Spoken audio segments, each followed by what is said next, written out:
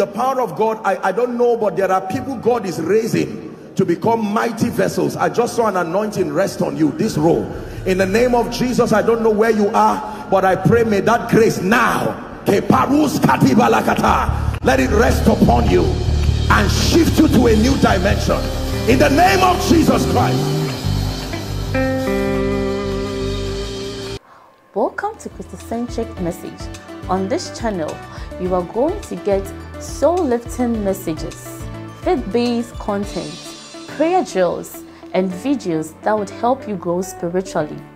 Remember to subscribe to the channel, like the video you are about to watch, and comment on it. Stay blessed. There are two main phases when it has to do with manifesting greatness in the kingdom.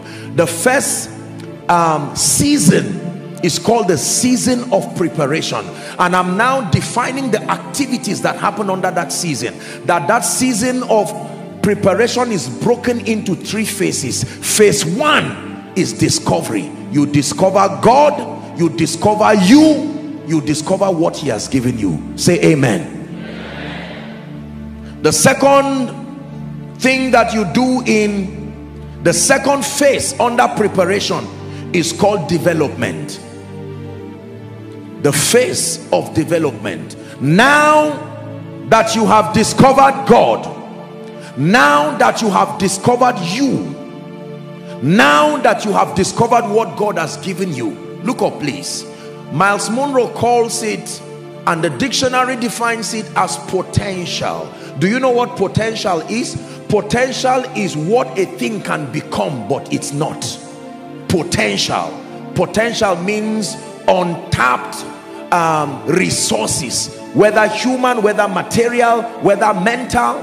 When you talk of a potential, or you talk of a thing in its potential form, it means that there is value that can be derived from it, but not at that state. For instance, we celebrate and we thank God for the gift of crude oil in this country, but if you happen to go and watch them mine oil, when oil actually comes out and you see it, you will run away from that place, because it's a dark, slippery paste of smelly substance. And yet that is what has powered the economy of many nations.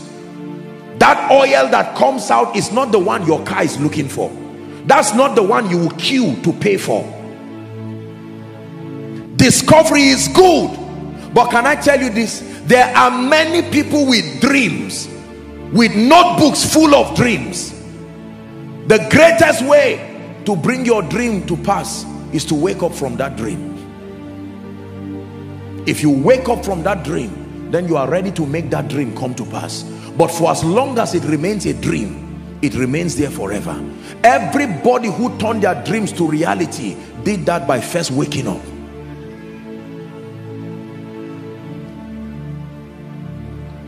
Please look at me. You must obtain grace from God to refine two aspects of your life. Number one, you must refine your gifts. Number two, in fact, in order of priority, when it has to do with development, you must refine your mind, then you must refine your gift. If you refine your gift alone, you will still be frustrated. There are two aspects that must be refined when it has to do with development. Number one is your mind. Number two, your potential. The mind is a very important component as far as excelling and greatness is concerned in this kingdom. Why? Because you see, the Bible tells us that how does it put it now? It says, let this mind be in you which was also in Christ Jesus. There was a mindset and a belief system, Philippians 2:5, that Jesus had that made him great. It didn't just say let this power be in you. It's not only the power that was in Jesus that you need, you also need the mind that was in Jesus. Without the mind that was in Jesus, the power that was on him will be useless in your life. You need both his mind and his power. Everybody say his mind. Many people want the power that was in Jesus, but you do not want his belief systems. Your belief system is a summation of your paradigms, your viewpoints, your perspectives. Can I tell you, we are made or destroyed by our belief systems. I have taught it here. There's no need going to share it again, but maybe just for 1 or 2 minutes, let me tell you this, that our mindsets are formed largely from, number one, culture, number two, our past experiences. Is that true? Number three, our failures. Number four, our association. Number five, our levels of exposure. All of these are factors that become the shapers of our belief systems. The average person in Nigeria and Africa, by the time you are age 10, by the time you are a teenager, you would have been exposed to too many activities that would have, respectfully speaking, dehumanized and demean your perception of yourself. Therefore, the Bible says, Romans chapter 12 and verse 1 and 2, I beseech thee, brethren, by the mercies of God, that ye present your bodies, it says, a living sacrifice, wholly acceptable unto God. It calls it your reasonable act of worship. Verse 2 says, be not conformed to this world, but be ye transformed. Say transform. What does it mean to transform? To evolve into superior versions of yourself. That's what it means to be transformed. To be transformed means to evolve into superior versions of yourself. Like a fly evolves from egg, larva, pupa, and then adult, you must obtain grace from God to evolve. You've heard me teach it, that your destiny is looking for you, but not this current version of you. The version of you that your destiny is looking for, you are yet to become it. The most important thing about success and greatness is not the achievements, is what you become or have to become to obtain it. What you have to become to be great is greater than the greatness itself. Are we blessed? Don't forget this. The most important component as far as your growing into greatness is concerned is not the greatness itself and the possibilities that surround that realm, is the person you are forced to become until you attain that greatness. Becoming is greater than doing. You really become successful more from becoming than doing. But the people that do know their God, knowledge, they shall be strong. Becoming, then they shall do exploits. It is knowledge, transformation, and then action. Not knowledge and action. Knowledge, transformation is the reason why we do right things and get wrong results. Because you only do right things when you have become. Everybody say development. I'm challenging everyone under the sound of my voice, therefore, that we have to obtain grace from God. If we are truly serious about manifesting our kingdom destinies and rising onto greatness, we must obtain grace from God. Having discovered our giftings, we must begin an intentional, a radical and non-emotional project of transformation. When you contend for transformation emotionally, you will not go far. When you feel sleepy, when you are awake, when you feel angry, when you feel hungry, no, you must enter a covenant with yourself that come rain and come sunshine, every 24 hours that God gives me, will a major part of it will be invested in my transformation. How are you transformed? The Bible tells you, number one, through the renewing of your mind. How do you renew your mind? By supplying into your mental space superior information, superior word-based information, and then repeating them until they superimpose the negative thoughts that have surrounded your mind. Hearing the truth once is not enough. You must hear it again and again until it gains dominance over your mind. Then the Bible now says, out of the abundance of the heart, the mouth speaks. You can declare in prayer and then all of these other things. And then the Bible also says, for as he thinketh in his heart or mind, it says, so is he. It didn't say so he will become. You already are what you are thinking. Mental transformation is a miracle. Believers, especially people who are largely spiritual and passionate about God, because of that drive to encounter the Holy Spirit, the power, the anointing of the Holy Spirit, many times we who God has trusted with grace for the miraculous, for signs and wonders, we have fallen prey as far as emphasizing the importance of being mentally transformed, because we feel, what is the need for having an enlightened mind? After all, I have anointing. After all, I can pray. After all, I'm spiritual. It takes more than that as far as your excelling is concerned. Jesus did not just wait until he was 30. Even before we see him praying, we saw him in the temple learning. When Satan came to him, he didn't say, I assume. He said, it is written.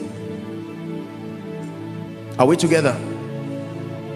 You must obtain grace from God to sit down. Dear Nigerians, especially the young population, let's sit down and learn. This passion to run around and have premature manifestation, sit down, sit down. We must obtain grace from God.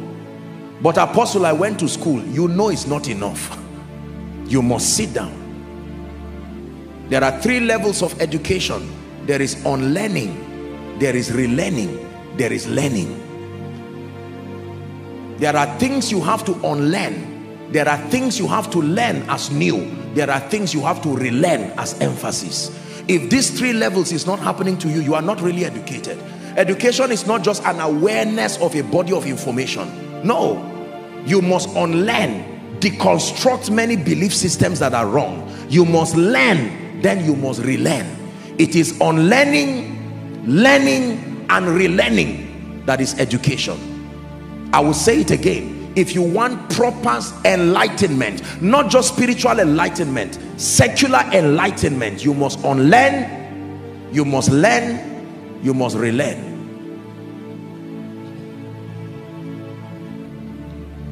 Develop your mind. Ask any CEO the difference between an exceptional CEO, a fulfilled politician, a technocrat, an intelligent person, one who is doing much for the kingdom, a great man of God. Our fathers of faith are all over this nation. We love them, we honor them, we admire them. Can I tell you something? One consistent thread that runs across all the fathers of faith in this nation is that they are exceptionally brilliant people. Mention one dull one and you'll be the first mentioning it, and the only one mentioning it. There is no dull father of faith that I know who is making global impact, because ministry is more than preaching. Preaching only accounts for at least 30% of ministry. There is administration, there is leadership, there is diplomacy, there are all kinds of factors involved in ministry. For them to win this much, it is the Holy Spirit in partnership with an enlightened mind. We have this idea that God just landed on them and commissioned them. Find out their labor, find out the things they do. The little that we are doing for God here, we can feel the heat and the disadvantage of not being enlightened. Please, I encourage you, from families to institutions, religious and secular institutions, business and all of that, we must settle down to contend for knowledge. Settle down to contend for knowledge. Challenge yourself to be enlightened, and don't let the devil make you think that what I'm sharing tonight is not important. It is absolutely important. The destinies of people are tied to your rising and your greatness. It is selfish to refuse to be great, because more than yourself, there are people who will eat from the fruit of your greatness.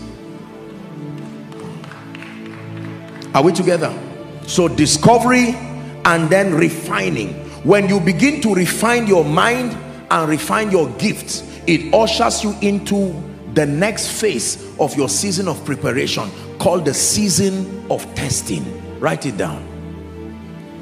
The season of testing. Oh dear, I wish I had time.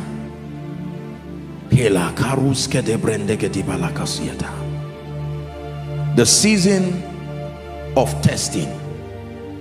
Can I tell you this?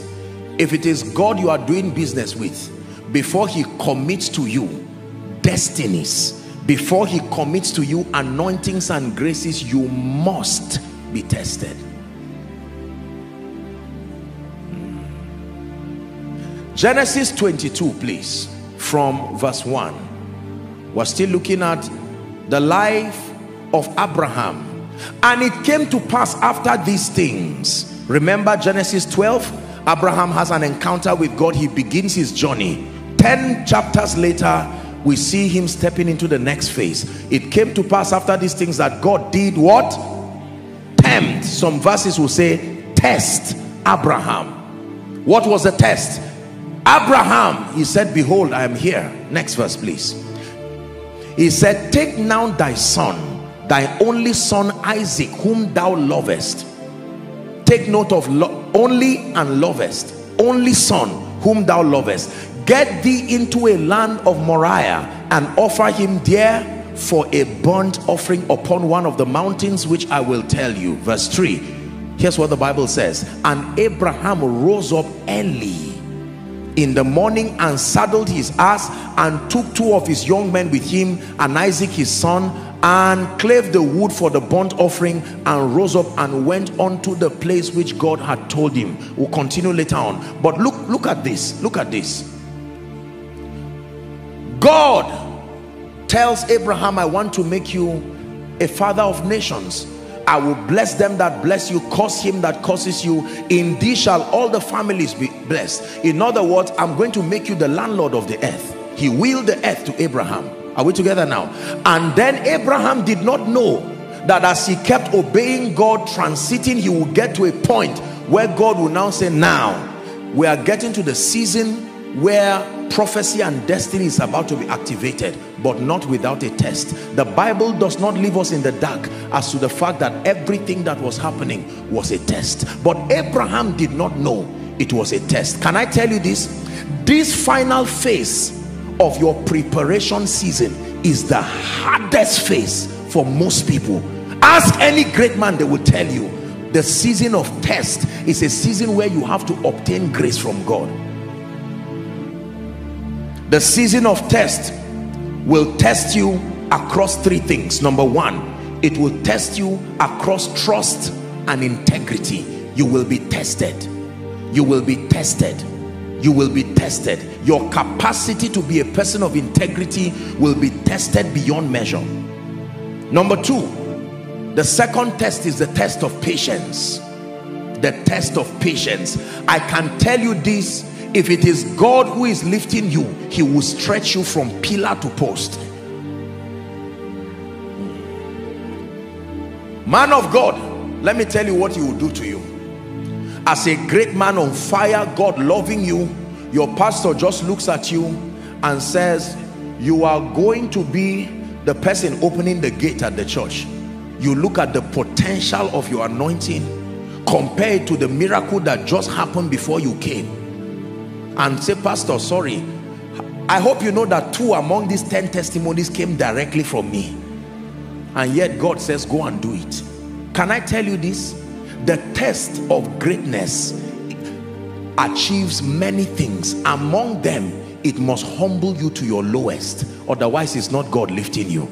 Some of these insulting, derogatory experiences we go through, the man of God may not know God is using him to test you. Nobody knows that it's a test. It's only God. It's not like men know. If a man tries to test you, he's not God. It is at the end, looking from hindsight, you would know that it was not about Isaac. It was not about Abraham. It was about God saying, for me to commit this kind to you. This is where many people fail. They fail the test.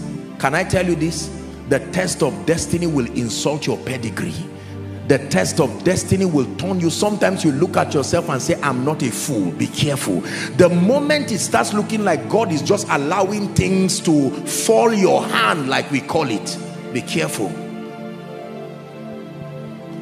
There are people today who would have become mighty men and women of God if they had submitted themselves to cleaning the chair. They say, no way, I can't be carrying this heavy prophetic grace, especially when you are serving and your superiors may not seem to be as gifted as you. Maybe someone is in that phase right now. Listen carefully. I've trained the leaders in this ministry to understand that anything at all God gives you, do it with all your heart. You do not know what season you are stepping into. Are we together? Go and ask many great men. Do you know what Stephen was doing before he became that mighty man? Stephen was part of those who were serving tables. There are many great men today who started by scrubbing the floors of their CEOs, and while they were scrubbing the floors, they would hear discussions happening and they were gleaning all kinds of things. While their contemporaries were saying, I'm too big, they were saying, no, no, no, I love the Lord. Father, it's a privilege for me to do what I'm doing. The moment you are too big to be tested, you are also too big to be great, or too small to be great.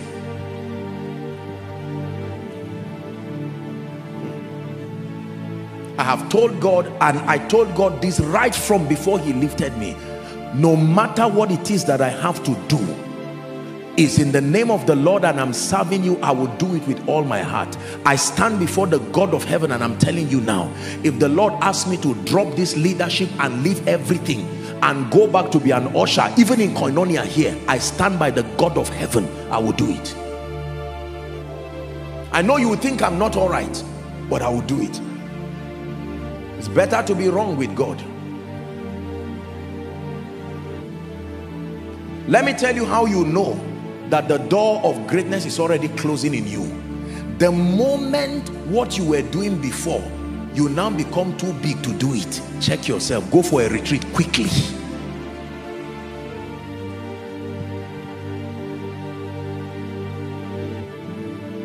Some of us, as it is today, if you hold a broom, you will be sick. May God forgive you in the name of Jesus Christ.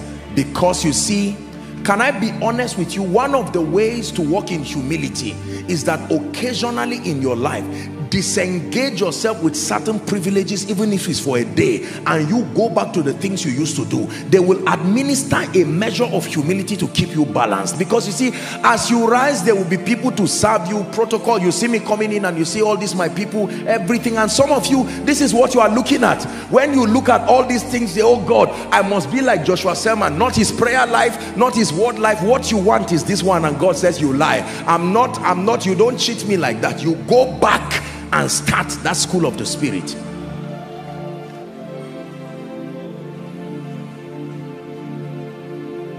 The season of testing.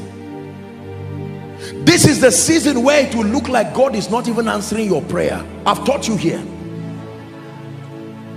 As a man of God, you can pray for somebody, he will go for the crusades and be raising people from wheelchairs, and they bring somebody who is suffering from constipation. You will almost lay all your hands on the person and nothing happens, and the person says, I'm disappointed.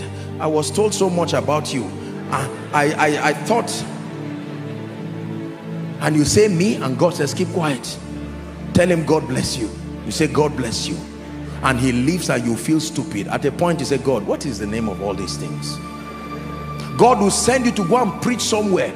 As soon as you finish, you will be waiting, thinking an honorarium is coming. They will just carry maybe orange or banana, hold it in a leather and say, sir, may the Lord who called you honor you and bless you. Listen, listen, listen.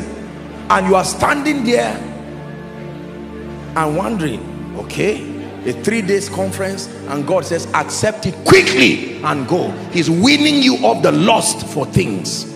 Tests. Most of us miss these seasons because we have an idea that the moment you are gifted, the next thing after being gifted is celebration. You lie. Not in God's economy. There will be a season of test. This is where many people abort destiny and abort greatness. They are too big to serve. They are too big to pray. They are too big to do whatever it is that they do. Believe what I'm telling you. For many years in my life, I wanted to buy a car, but God prohibited me. This is true. And at a point I said, what is all this one now? A car that will help me is still this gospel thing. The making of the great is painful.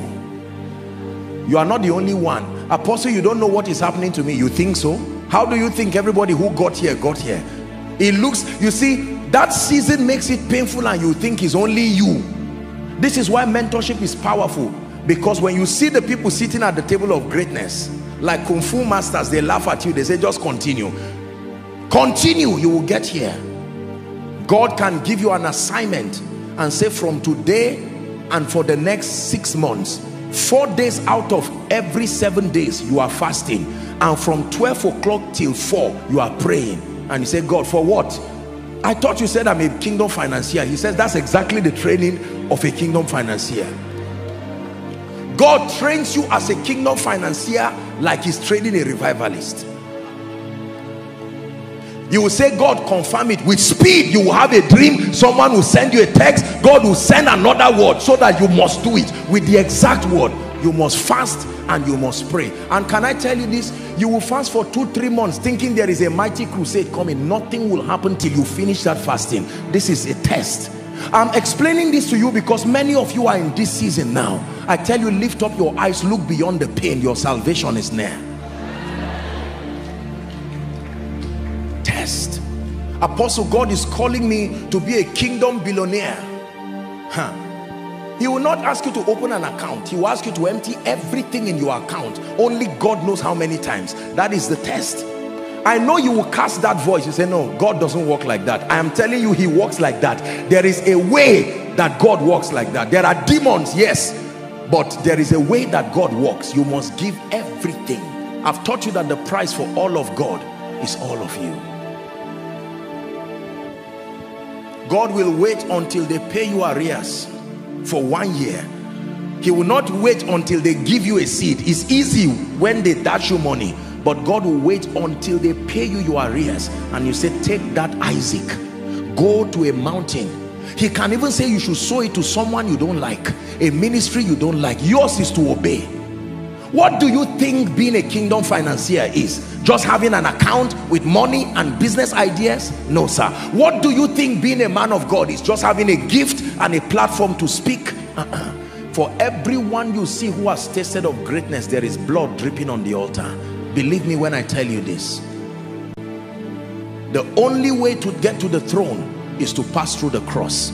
I'm speaking to someone now, because you are in a season of your life. Just help those under the anointing. You are in a season of your life where it looks like nothing is happening. This is applicable to all men. Apostle, when I sleep, I see a vision of a church, and God is saying I will be a great man serving the purposes of God, but I don't know what is happening. Why is it that nothing seems to be moving in my life? Fear not, God is working with you. Let me tell you this. If you never get to a point in your life where you don't even know the name of what you are doing, it's not God who is training you. You get to a point in your life where you say, God, what are we doing? Just tell me the name of what we are doing.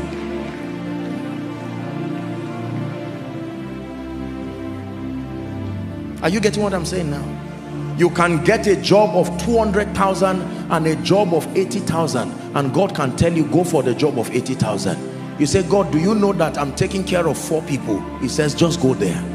Now, you see, what I'm saying is not marketable, because this is not what many people learn about kingdom greatness. Sometimes you just learn that, oh, I wish I were lying. I would have just told you I'm joking, but I'm not. What I'm saying is very serious, and I tell you there are no exceptions to it. Swallow your pride. Tonight, come to the school of the Spirit.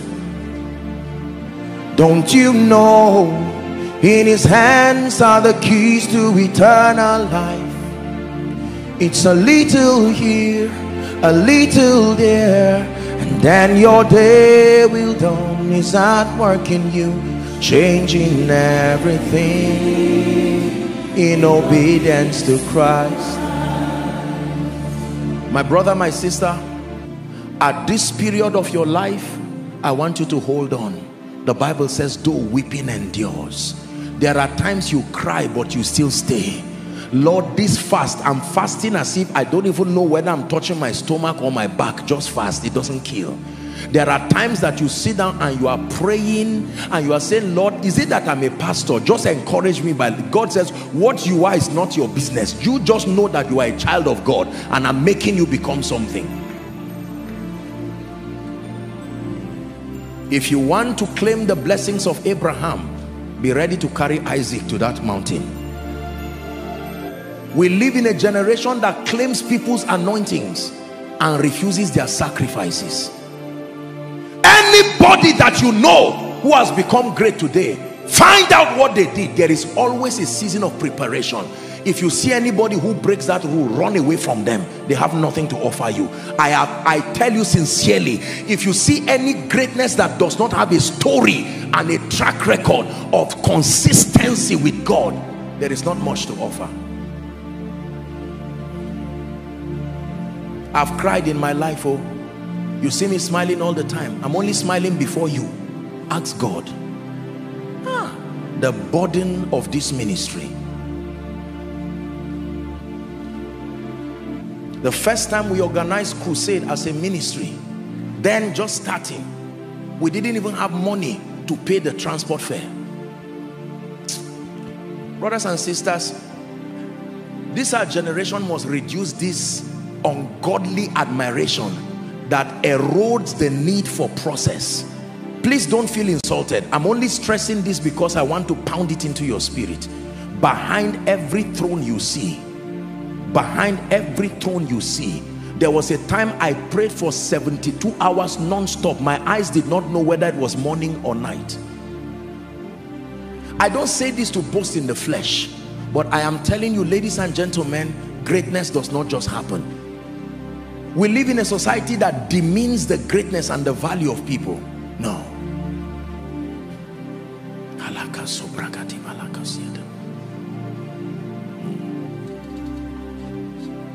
I've had the honor and the privilege of knowing and being with a few of the fathers of faith in this nation. I tell you, sometimes when you look at them, you can almost see in the spirit blood just dripping like rain on the ground. Their entire lives have become a drink offering. Even business people, before you admire people, you want to stretch your hands to the sick and they are healed. You want to tell someone stand up from a wheelchair and he stands. You want to open a church or an assembly and God honors you with people. Please let me tell you this, it is more than just claiming. There is a school of the spirit. There is a cup you must drink of and a baptism you must be baptized with. They came to Jesus and said, can you grant that when you are exalted we will sit at your left and right? He said the space is available, but here is the condition. Can you drink of my cup and be baptized? Listen, Moses was a man who had been trained by the Holy Spirit. Do you know Moses was a stammerer? And yet look at the kind of heavy anointing he was carrying. And he was quiet. He didn't prophesy. When the anointing on him came on 70 elders, not children, a part of it, none of them could stand and control it. Yet that's what one man was carrying, and he was quiet. Training gives you stability.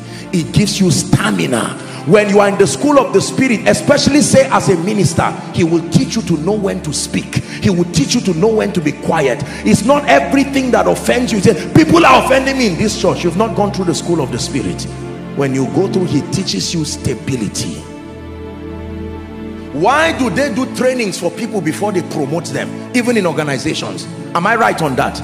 That before you promote people, they call them and they have specialized trainings. Question, what do they teach them there that they've not taught them before? You are taking a director or something to become an AGM, and sometimes they even go for retreats. Our politicians in this nation go for retreats. What are they saying there?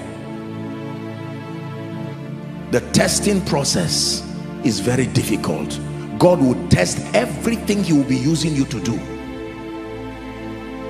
One day you will pray and it will look like the prayer is not answered, and God will watch you. After you have preached and said, there is nothing my God cannot do, you will feel as if his headache, whether it's from the back of your head or the front, you may not be able to explain. And like Paul, you will lay your hands. I'm sorry, I'm not giving us a lot of scriptural references. I'm hurrying up. I besought him thrice that this thorn be taken away from me. And he says, my grace is sufficient for you, for my strength is made perfect in your weakness. How do you help the poor when you never become like them? There is a man of God that God gave an assignment for 1 or 2 years. that he should leave all his money and everything and go and live somewhere in this nation. And he went and lived. You would think he does not have anything. It was the sacrifice. In the course of that journey, he received a burden for that land, such a powerful evangelical burden, and it changed his life. Uneasy lies the head that wears the crown. Your season of preparation, discovery, development and refining, and then the season of testing. My prayer for you is that you will not give up during your season of test. Man of God, hear me. Everything God told you, he will still do. That man of God, that woman of God you are, you don't look like it. The Bible says it does not yet appear. Just stay with God. Just stay with God. Dear CEO, it's true that God called you. You put your hands in your pocket. The only thing you touch is the end of your pocket. Don't worry. It is true you are a kingdom financier. It will not come the way you think it will happen. You are still in the school of the spirit. Can I tell you this? Don't be ashamed of your tears. Cry but stay. Whatsoever he tells you to do, do it. Let's hurry up so we can pray.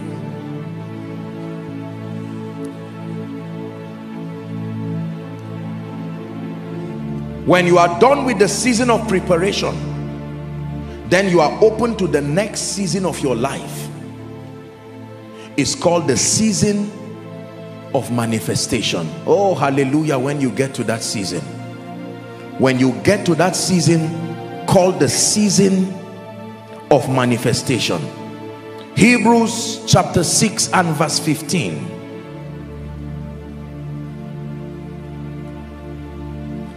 Hebrews chapter 6 and verse 15. Please read with me, everyone. 1, 2, read. And so, after he had what? He obtained the promise. One more time, everyone, please.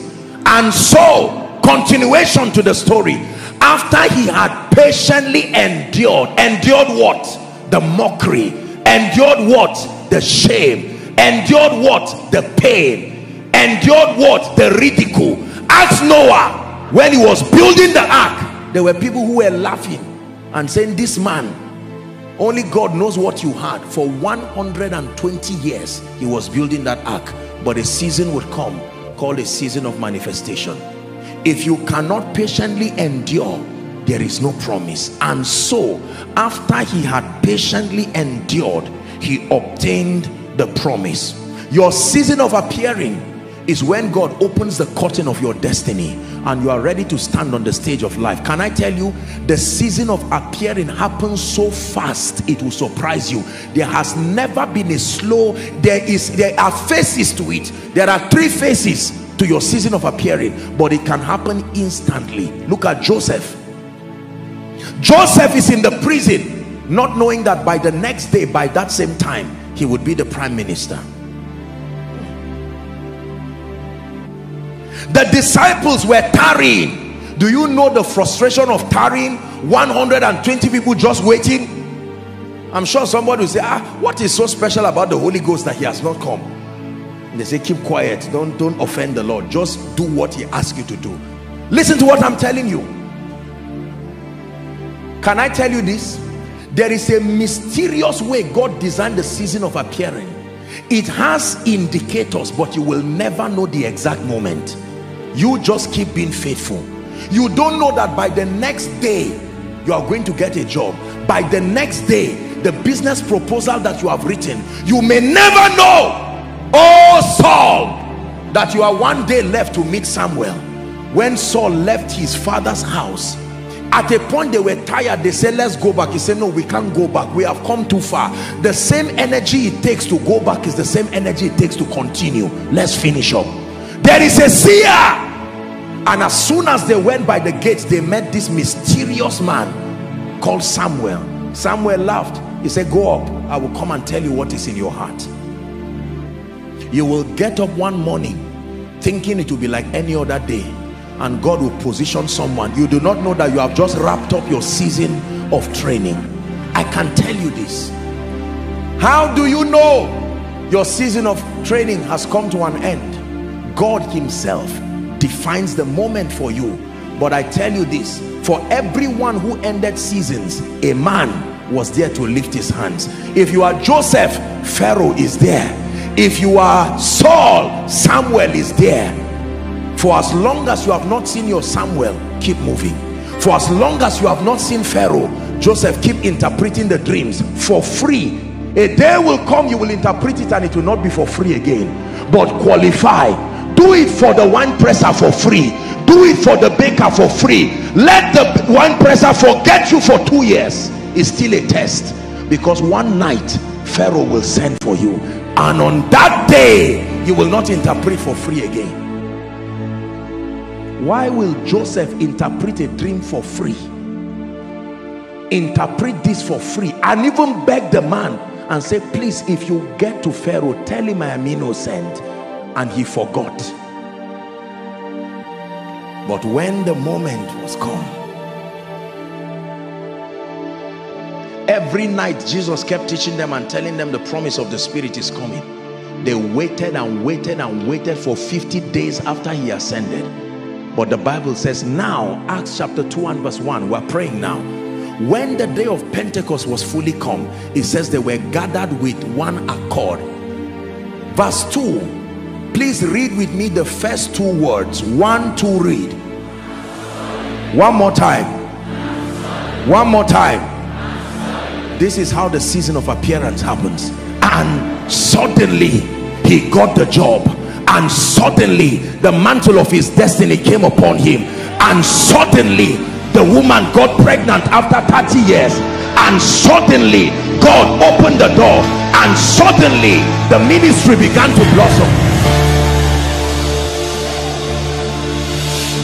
Listen to me. I can tell you this, you know you are in your season of appearing because suddenly things just change with speed. You look back and say, how did this happen?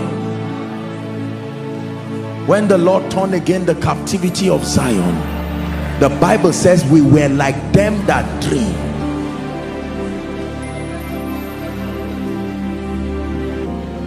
When the Lord began to open doors of ministry for me, when the Lord began to show me his mercy on that wise, it came with such level of speed, I could no longer accommodate my schedules. What is this new thing that is happening to me?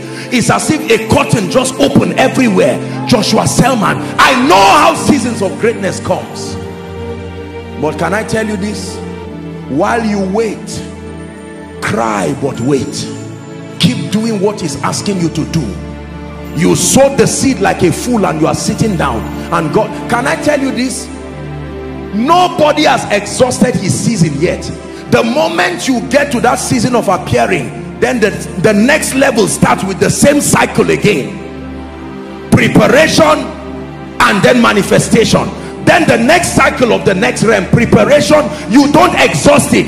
Look at our father in the Lord, Bishop David Oyedepo, when he was building the Faith Tabernacle. Oh, did he know another one was coming? When Baba Deboe was building the old crown of Redeem, that one is a miracle already. That is somebody's prayer point in many lifetimes. But after enduring, God now told him, build 3 kilometers by 3 kilometers. Next instruction. I remember those days in the ministry, we used to sit on the ground on mats. And then the days of Zaria, and then now he's brought us into the city. Only God knows how many episodes of this greatness will happen in our lifetime. That is why it's dangerous to over celebrate realms. They would distract you. There is a healthy way to celebrate and prepare, because every time you attain a manifestation of a realm, the preparation for the next realm should start immediately. This is how champions live. Champions never plateau. Champions never rest. As soon as they pat their back, they know that you are beginning another circle. Listen to what I'm telling you. Some of you, this is the reason why you rose up in ministry, you rose up in your finances. As soon as you made 1 million, 10 million, 100 million, you just plateaued and say, ah, my soul find rest. No. You look at our fathers in the Lord today, it's as if they are just starting ministry. I returned back from Enugu and I was seeing the posters of our father Baba Kumuyi. everywhere. I said, at this age, this man is still traveling and holding crusades as if he's trying to gain visibility. Please, let me give you an advice. When people clap for you, sustain the courage to tell them it's enough, because I'm already focusing on the training for the next season.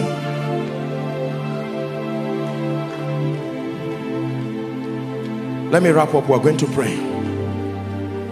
Give us Mark chapter 4 from verse 26. Let me show you the 3 levels of stepping into your season of appearing. Mark chapter 4 from verse 26. Please look up, everybody. Never forget this spiritual formula. We're about to pray. And he said, so is the kingdom of God, as if a man should cast seed where? Into the ground. 27. And should sleep and rise up night and day, and the seed should spring and grow up, he knoweth not. Is it in your Bible there? Now here is the progression. For the earth bringeth forth fruit of herself. Now when it has to do with bringing forth fruit, 3 levels. First, the blade, then the ear, after that the full-blown corn in the air. When you begin to step into seasons of greatness, everything will not happen at once. There are levels. First, the ear. You will begin to see God honor you. There are politicians today, for instance, who started as local government chairman. When they won, they celebrated, and God told them, be careful, don't stop here, there is still another height.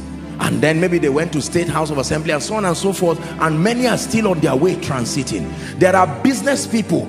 I remember, for some of you here, you will sit down and tell yourself, I just made 1 million, and 1 million will look like forever for you. You are happy coming from your background. This is a miracle. And God says, celebrate, but a day will come you will be feeding nations. A day will come you will sign $1 million, $2 million and give nations, and they will ask you, how did it feel the first day? You say, I still can't remember. It was Pastor Nathaniel Bassi, dear friend and brother, who was sharing about the things that were happening to him, that a time came in this nation when he was under his late pastor. Nobody knew anything about him. There are footballers who suffered as if God did not call them. Every club side pushed them away, and they kept enduring. And when their season came, just one person looked at them and said, come, and that was it. They never returned again. We are going to pray. Let me share with you a story. Many years ago, I went to a place called Premier Hotel in Ibadan. When I went there, it was night, and I didn't even have the money to pay for any place for accommodation. And I'm telling you, I said, God, what is this? I entered the place, looked around, you know, wonderful place, and I was seeing people, and I could not pay for the place. I could not even pay for any place. Looking around, I was just hanging around. I couldn't hang out inside, so I was outside.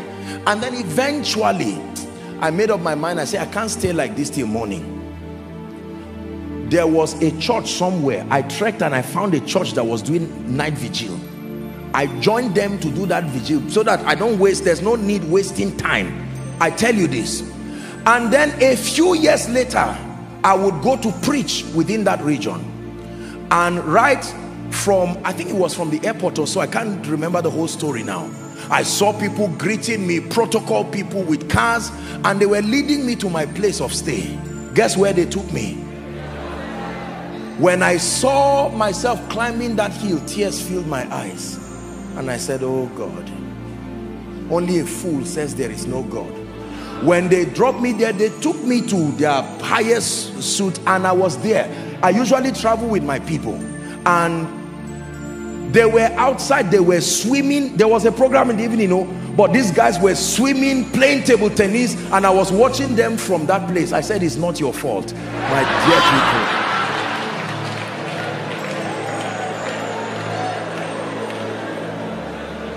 They were happy, enjoying themselves by the pool, and I was watching. I said, oh dear. But what if because of what happened at that moment, I said, you know what, this ministry will just fold it. That's all. Do you know how many people are cheering you in the spirit and saying, for our sake, don't give up. We have been waiting for you.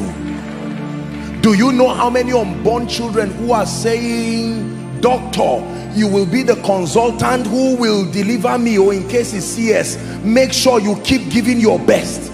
Do you know how many people who are saying, businessman, it is your scholarship that is going to raise me to have an encounter. Don't give up. There are nameless faces in the spirit joining the angels to say, you have come too far.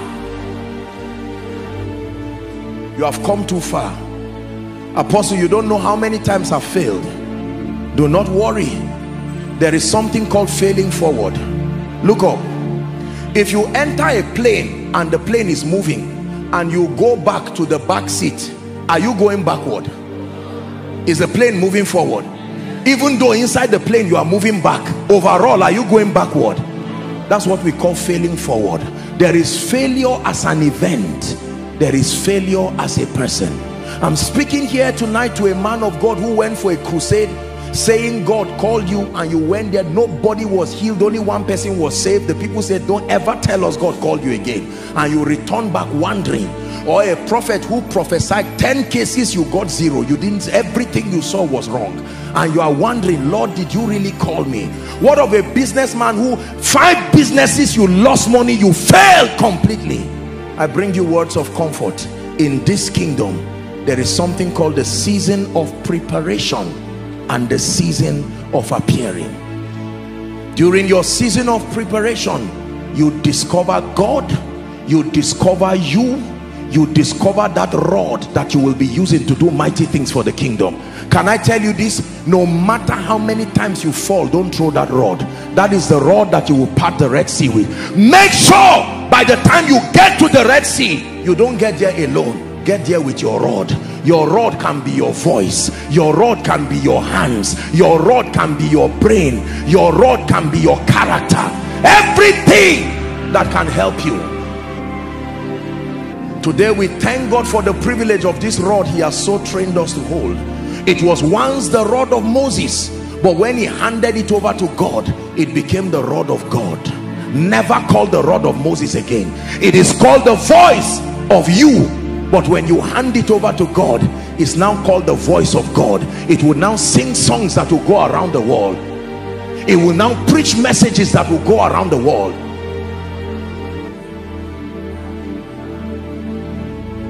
Be careful when you laugh at people who are in their seasons of training. You may be laughing at your destiny helper and bury your head in shame forever.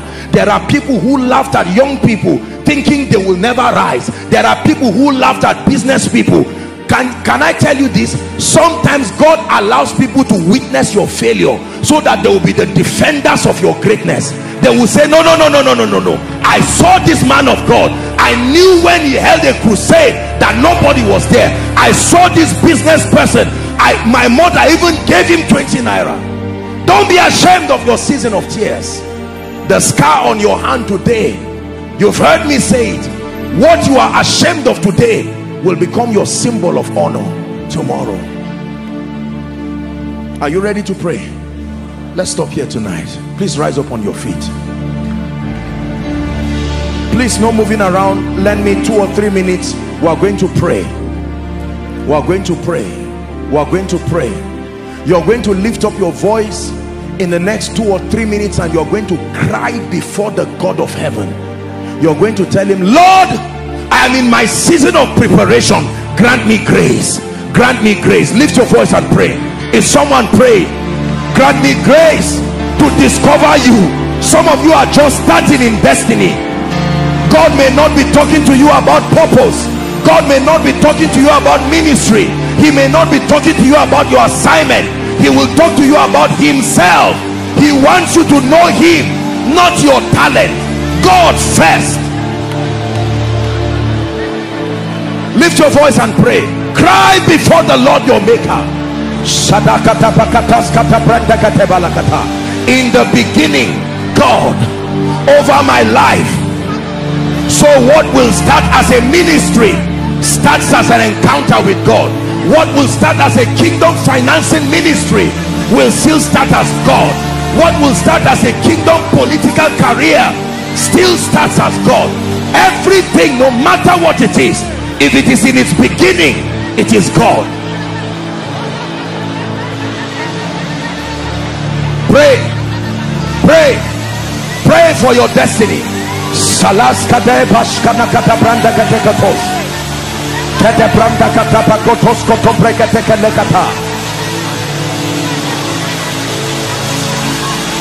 The phase of development. Lord, grant me the discipline, grant me the diligence. May I not pamper myself, may I not pamper my destiny. Let pain not be a distraction. Let pain not constitute a limitation. Grant me the grace to endure like a faithful soldier, building my mind, building my gifts, building my mind, building my value, building my mind, building my value.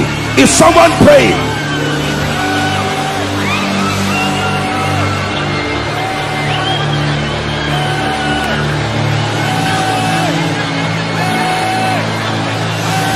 Building my mind, building my value.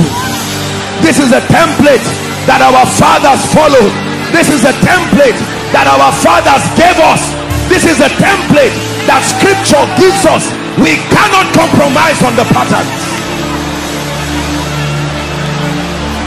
Pray for the season of tests. Oh, that when God will prove me, may I be faithful. That when God will prove me, may I have the stamina to remain. Ye who have continued with me, ye who have continued with destiny. I will finish my season of training with honor, with nobility, with honor, with nobility, with honor, with nobility, with honor, with nobility, with honor, with nobility. Hallelujah. Hear me. Now you are going to pray for sensitivity, so that you will not be missing on the day the grace for appearance comes. May it find you where God asks you to stay. Listen, the devil can cheat you through offense. The devil can cheat you through impatience. The devil can cheat you through the manipulation of demonic spirits to not be where the grace for your season of appearance will find you. I'd like you to pray and cry for grace, sensitivity, oh God, to be where my lifting will meet me. Is someone praying?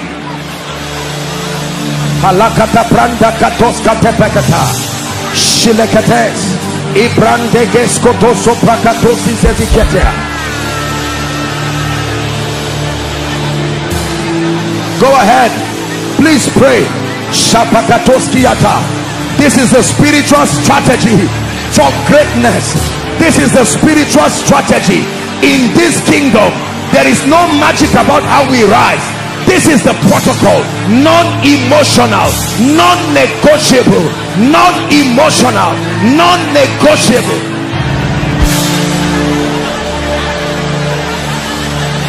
I obtain grace to be sensitive to the man that God will send when my season of appearing comes. I will be sensitive to the instructions that come. Hallelujah. Hallelujah. Listen to me. Some of you, before that season comes, prepare your CV and keep it waiting, so that if they ask for it in 2 minutes, you can send. Woe betides a man when your helpers call, you say, I'm not yet prepared. That was a mistake of the 5 foolish virgins. They were all virgins, but what made some wise and foolish was some carried extra oil. It was time. The longevity of the time was what separated them. Just because you are among the virgins does not mean you will see the groomsman. 5 carried extra oil. They said, peradventure we are stretched beyond time, we will stay from this oil. And the others did not. And even though the Bible still respects the fact that they were virgins, it said they were foolish virgins. So while you are praying, sometimes the prayer you are praying is not for ministry again. It's for the days when you will need to stand alone. There are extra things God is giving you. Don't throw them away. Don't throw the extra oil. There are them that sell. If you don't see them on time, the Bible says when they went to buy, there was a lamentation. Behold the bridegroom, the season of appearing is come. And they say, everybody got up, they lit their lamp, and for others the oil was not there. And they said, sorry, even though you have waited this long, you have still missed the season. Go to them that sell and buy. That means you can buy on time, because in any case you will still buy. Be sure that you don't buy too late. Buy when you are young. Buy before children come. Buy before responsibilities come. Buy before preaching engagements occupy you. Buy oil, buy lamb, buy before your fame goes away. Build character, build grace, build stamina. That's buying the oil. Can I tell you this? I look at my life today, and with every sense of respect, sometimes I look at it and I say, this public life sometimes can be so distracting. I will pass and see something that I like on the street. I can't stop to buy it, because both the person selling it and everybody there, it will become something else. Once upon a time I had my liberty to live my life. A day will come you will not have the time to do what you're doing. I'm telling you. Look how long we stay here. There was a time we had all the liberty. So when God is stretching you, see yourself as going to them that sell. Some of you, God is bringing you here. It may not be convenient. You come from very far, and God says still come, because a day will come you may not even be in this country again. A day will come you may not even be in Abuja again. But Elijah, you ate small, eat again. The journey is still far.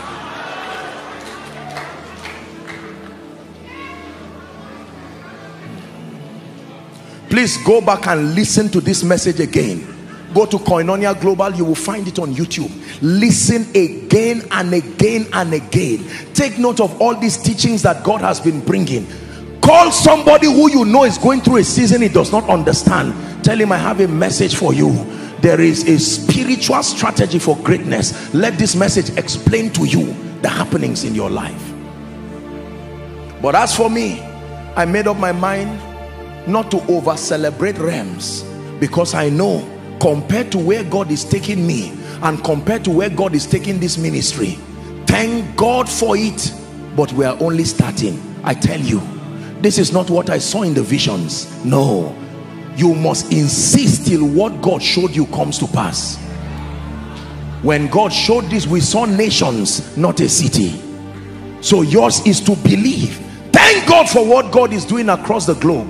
But can I tell you, as a great family of faith, let us give God praise, but let's not be too distracted.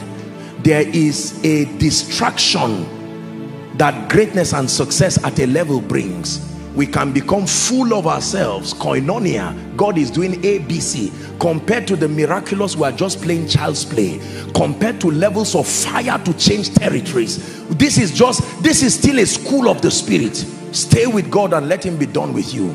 And you will see that you will send one word and it will shift the spiritual climate of nations. I leave you with this word tonight. Therefore, hear me. The Bible says, seeing then that we are surrounded by so great a cloud of witnesses, it says, let us lay aside every weight and the sin that doth easily beset us. Then it says to run with perseverance the race that is set before us, looking up to Jesus, who is the author and the finisher of your faith, modeling from him, who for the joy that was set before him, he endured the cross and despised the shame.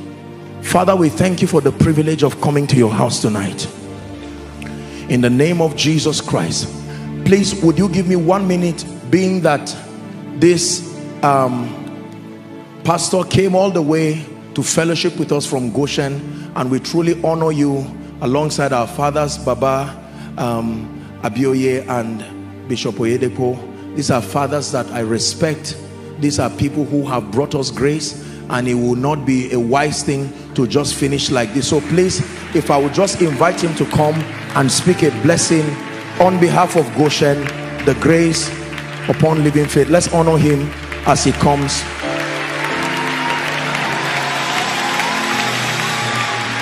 Hallelujah. Praise the Lord. This is massive work. Let's celebrate Jesus one more time.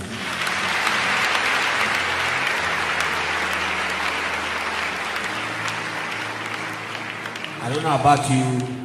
I'm blessed to be around at this point in time.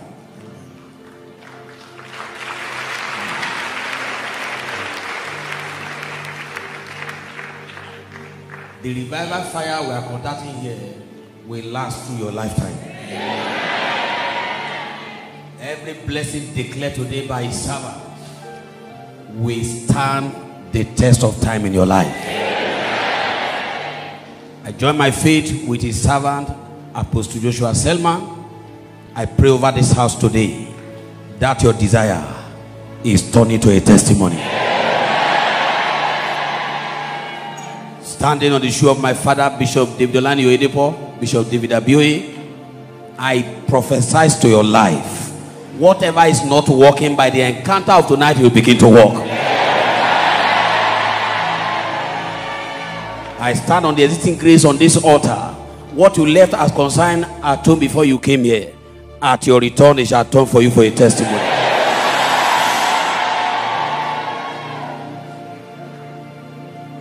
That woman that is looking for the fruit of the womb, your baby is on this altar tonight. That application that you are long overdue for a miracle job, your appointment letter is on its way coming to you.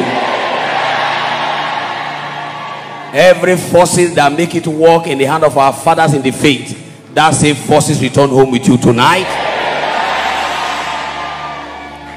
Or your desire, your expectation. He says, surely there is an hand, and thy expectation shall not be cut off. I prophesy to your life, your expectation shall not be cut off. In Luke 21:13, as I drop the mic, he says, it shall turn for you for a testimony. I don't know what is it, but I have good news for you. It shall turn for you for a testimony. Be blessed in Jesus' mighty name.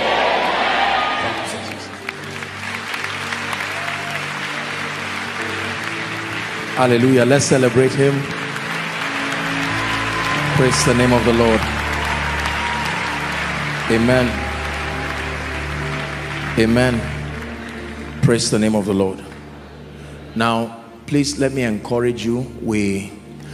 I believe in the force of ingathering, just like we have learned from our fathers. And even though God has honored us, please hear me. I am very passionate about souls. And this is God's mandate for us. Can I encourage you? Don't say Koinonia has crowds. This is not about crowd. Make sure that every time you come to church, please drag somebody and bring him to the house of the Lord. Many of you, when you hear these messages, you think about your family members and you think about your people. This is more than just trying to help a man of God to have this. This is not the idea at all. I must lend my voice and challenge you. Be a soul winner. If souls are not saved, lives will not be changed, a territory will not be transformed. So commit yourself to the ministry of ingathering. Commit yourself to helping and letting people know and see Jesus. Are we together now? Let them know God is changing lives and that you desire for them to be changed. Grant them access to the teachings. It's a gift that you can give them. There is a reason why it is free. It has always been free, so that the limitations of resources will be broken and you would have no excuse for your edification. And make sure that you continue to grow, and this word will keep building you in the name of Jesus. Very quickly, I want to make an altar call. Please, let's minimize movement. You have received the blessing. You have heard the word. Some of you are in your season of preparation and you are even yet to start. Or perhaps you've started doing other things minus God. Please keep standing. I know you've been standing. Let's stand. We're almost wrapping up. There are people here. You came to church and you are saying, Apostle, haven't heard you, I know that I need Jesus. Others, you've given your life to Jesus, but you need to rededicate your life to Jesus. Whether you are here in the overflow, following from your home, I am going to count 1 to 5 and give you an opportunity, especially that you are within here. Please don't be ashamed. Don't wait for anyone to come before you. I'd like you to boldly make that decision. Come to Jesus. He's giving you a new beginning. Are you ready? 1. Let's celebrate them as they come. Don't sit back. If you are coming from the overflows, please clear the way for them. Clear the way for them, young and old, all together. God bless our daddy. Our father is coming. God bless you. Is this how you celebrate salvation? The wages of sin is death, the Bible says, but the gift of God is eternal life through Jesus Christ, his son. Keep coming. Win that war tonight. You're saying, Apostle, I'm tired of my life. It's time for me to rise. No one in my family has risen. I know that I need Jesus. Please come quickly. I'm counting 1 to 5 and we'll be ready to pray. If they are coming from outside around the pavement there or the balcony, please come quickly. Join them very quickly. 2. Young and old, come to Jesus. 3. Keep coming. Jesus is calling you. In the beginning, God. In the beginning, God. You can make that beginning start tonight, or you can recycle seasons of defeat or failure. In the beginning, God. 4. And finally, 5. Praise the name of the Lord. Thank you. Thank you. Now, all who are here and in the overflows, just standing by your screen, and those who are following from your homes, your offices, following from whatever TV station, I want you to just, while they are lifting their hands, you would lift or stretch your hands also as an act of faith. I salute every one of you for coming. It is honorable to come to Jesus. God bless you as you are still coming. Please join them very quickly. Please lift your right hand high above your head and say this after me. Mean it from the depth of your heart. It's not a poem. It's a declaration of faith that has spiritual implications. Say, Lord Jesus, tonight I have heard your word. I believe that you are the Son of God. I believe that you died for me. I believe that you rose again for my justification. I declare from tonight and forever, Jesus is my Savior, my Lord, and my King. I receive the abundance of grace and the gift of righteousness, and I declare that I reign in life. I am a child of God. I go forward ever and backward never. In Jesus' name. Please keep your hands lifted. Father, we thank you for these ones. You have brought them to yourself. May the grace that keeps, may that grace keep them. In the name of Jesus. By the authority of scripture, I declare your sins forgiven. I declare that the Lord grants you a new beginning. The power of sin, Satan, hell, and the grave are broken over your life. I commend you to the ministry of the word and the ministry of the Holy Spirit. By these, I pray that you'll be established in the faith and even in righteousness. In Jesus' name I pray. Amen and amen. God bless you. Very carefully, I want you to follow the counselors. They are waving the placard. Please take note of the crane so that you don't injure yourself. Let's celebrate them as they go. You will meet the counselors very briefly. They'll have a word with you and you'll be back. Are you celebrating them? Hallelujah. Praise the Lord. All right, very quickly, thank you for your patience. Just one announcement.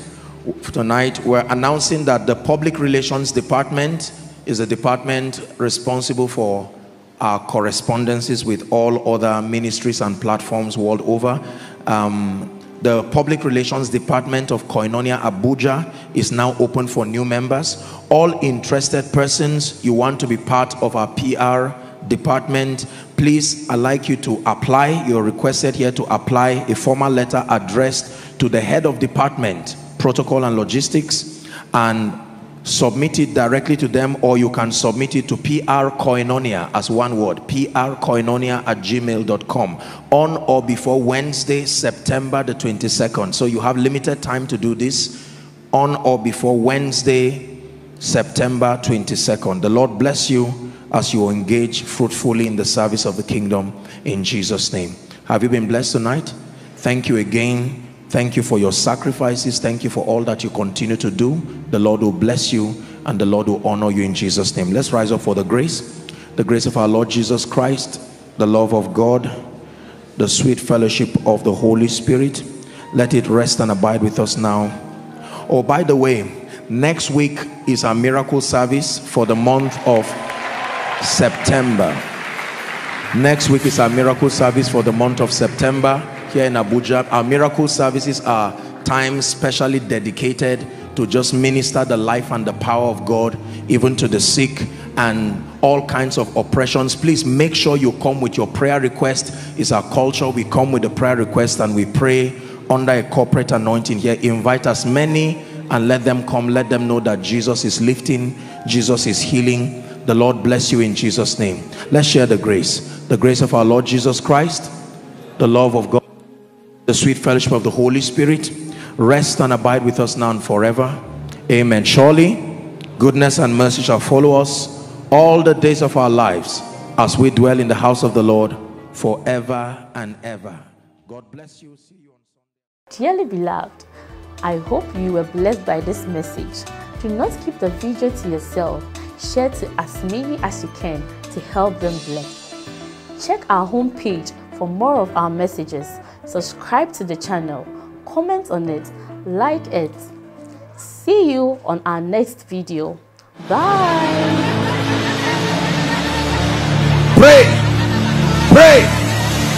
for your destiny.